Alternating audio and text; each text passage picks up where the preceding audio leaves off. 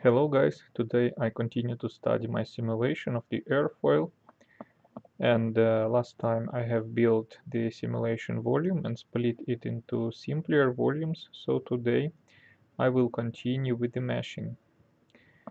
Meshing is the second tool which we may find in the project. Just double click on this tool and will appear the quite powerful instrument which you can use for two-dimensional or three-dimensional meshing. Well, here I would like to define some options which will allow to build me a good and high quality mesh. Well, this is quite important because we would like to have accurate solution and we would like to have a stable solution. Now appear at this interface of the program. I will wait until the project loads.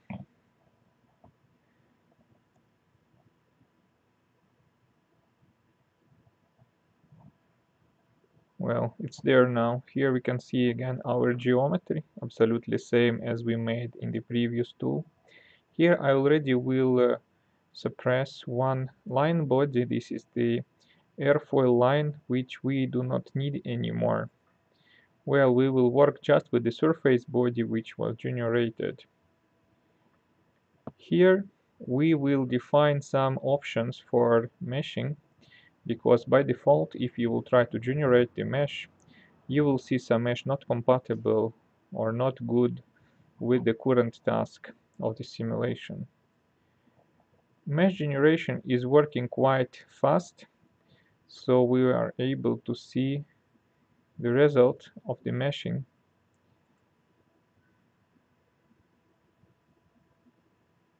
This is the mesh without any options applied. We can see that the quality of the mesh is quite bad and the resolution is also not good.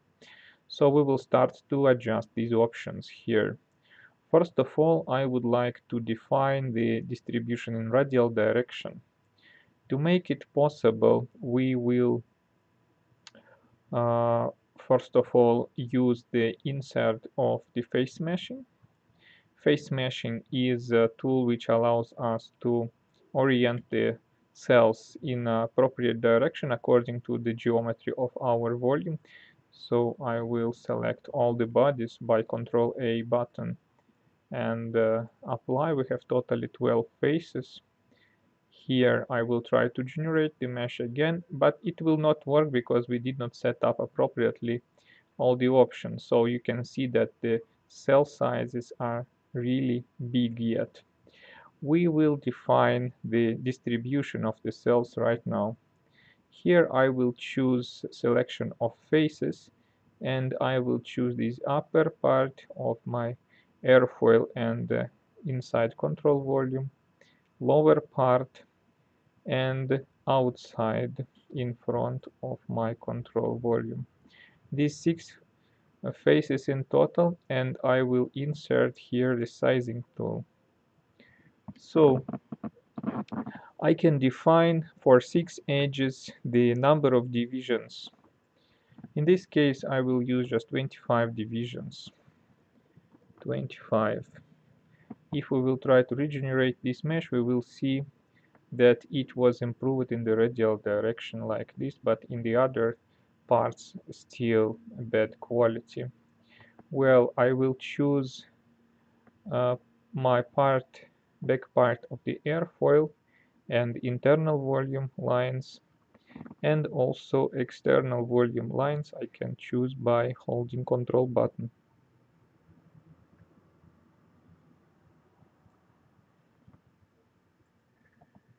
Like this. I will insert again the sizing, and these edges I will split on 40 divisions. This could work well. So let's see how the changes are working. You can see that it's meshing relatively fast, and now the number of cells is increased near the airfoil. Still, we have some broken mesh outside. This is not a big problem. We will fix it very soon. Now I select another faces on the back part of my simulation volume. After the airfoil, there are totally 5 edges.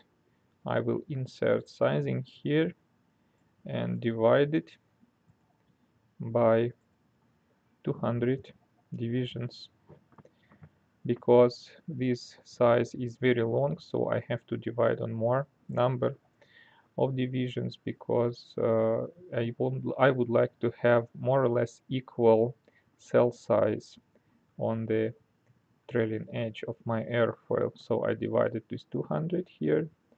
I will regenerate again. We will see how changes are applied, and we will be able to proceed to the axial direction definition of the sizes. Well, let's see. So mesh is divided on the axial direction now, and now we proceed with the radial direction. I choose these 7 edges around on the bigger volume around my airfoil, and I will insert also the sizes here. I will divide it by 40 divisions. Okay, and I will also select my inside part near the airfoil and also the exit of the control volume. Holding control button, I'm able to select these lines here. There are also 7 edges, as we may see here. I choose the number of divisions, and here I also put 40 divisions separately. Well, let's see now how our mesh will look like. Definitely at some part it will be improved, but still not so perfect to start the simulation. Well, here I put this number of divisions such a way that you can just accept as a suggestion. This is not a definitive value of the number of divisions, because depending on the computational volume, shape of the airfoil, general size of the volume, you can really adjust this number and receive better mesh. Now, I'm not really satisfied with the quality of this mesh yet, because we can see some faces are really disturbed in my airfoil, and the transition between one cell zone to another is very rapid, which cannot be acceptable for a good quality simulation. So to fix this problem, I will use another tool. Inside every sizing, I will choose so-called bias. Bias is the rate of change between two cells. So now we have no bias, so all our cells, they are more or less of the equal size, and if we choose some bias, we will be able to control this rate of change. Well, for this external part, I will choose not a big value, just let's say 35, for example. I will be able to see schematic representation of this cell here. I will choose for this external division also the bias, and here will be, let's say, 20. Okay, we can see that some lines here are going differently with the others, so we will have to select them and to reverse the bias. I will select this line here, and I will select this line here as well.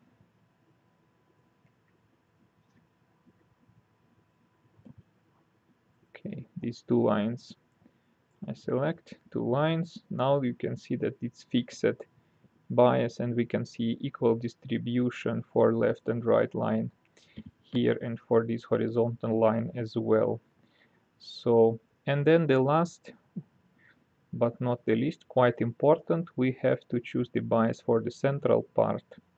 By the same way, we choose that this will be our bias type, and then we will see that we will probably need the bias equal to 50. Also, we can see some problems with the few lines here, and I will have to select a reverse bias for this line here, since it's opposite with all my other lines. And also I have to check the exit. So here we also can see that this line here has to be reversed. I apply. Now I can see that all my cells are divided in a very nice way.